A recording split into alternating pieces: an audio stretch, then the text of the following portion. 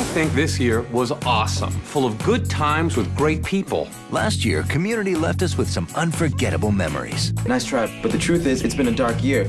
Pierce got hooked on painkillers, Shirley's having a baby, and apparently Chang is in the group now. I got this.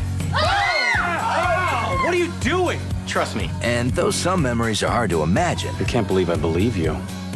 And I don't. the adventures they shared brought the study group closer than ever. I knew it! Remember when Abed had a total mental breakdown at Christmas? That was adorable and magical. He thought everything was claymation. We're in outer Christmas space. With a year so big, the finale didn't disappoint. How is this even possible? It began with a dream, Annie. A dream and an impulse to hide in the men's room. I found that people were willing to roll bullets under the door just for the right to take a dump. Season 2 ended with a massive two-part paintball war. It was a great war. We won our college back from City College, and but the whole episode does end on a pretty somber note. We're not sure if Pierce is coming back to the group or not. We trust each other. We're a study group. That's pretty warm and fuzzy talk coming from you, Pierce. You've kind of acted like a villain this year. I have? The joy. Jeff, of course, does not want him back in the group. We're always nice to you, Pierce. Wrong! Wrong! 3 days ago, I walked in on you guys playing cards without me. 3 days ago. We weren't playing cards, we were voting, and you weren't invited because we were voting about you. What? We were taking a vote on whether we'd invite you back to the group next year. Everybody set? Here we go. Ready, action. Now that the new school year is about to start, changes seem to be looming through the halls of Greendale. How you like me now, bitches? Dean, you seem different. Are you in a play right now? Okay.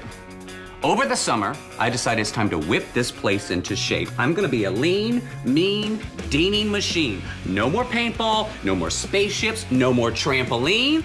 This is the kind of national lampoonery that's coming to an end this year. Homie, don't dean this. We come back for the new year, and we have some new teachers, and it is not clear yet whether Pierce is back in the group or not.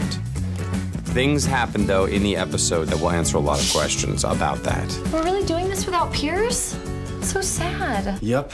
We have parted ways with our closest, oldest, craziest, most racist, oldest, elderly, crazy friend. And he's not coming back. But we have a new vice dean, John Goodman, the Sir John Goodman. He's so good. I can't believe he's here. You wanted to feel real power this year. Well, that's exactly what you're going to feel. Now you're going to feel my power. My character is Vice Dean Leyburn, and he is the head of the air conditioning repair annex. And they bring a great deal of money into the community college. Now, I see you use school funds to buy an espresso machine for your faculty break room. I don't seem to recall being consulted on that. We don't consult you on anything. I think it is the first of several showdowns, and I won this one hands down, but not to give away any secrets, but yeah, we were doing a little laughter at the end of it, which is great because I wanted to laugh through the whole scene, so I got it out of my system.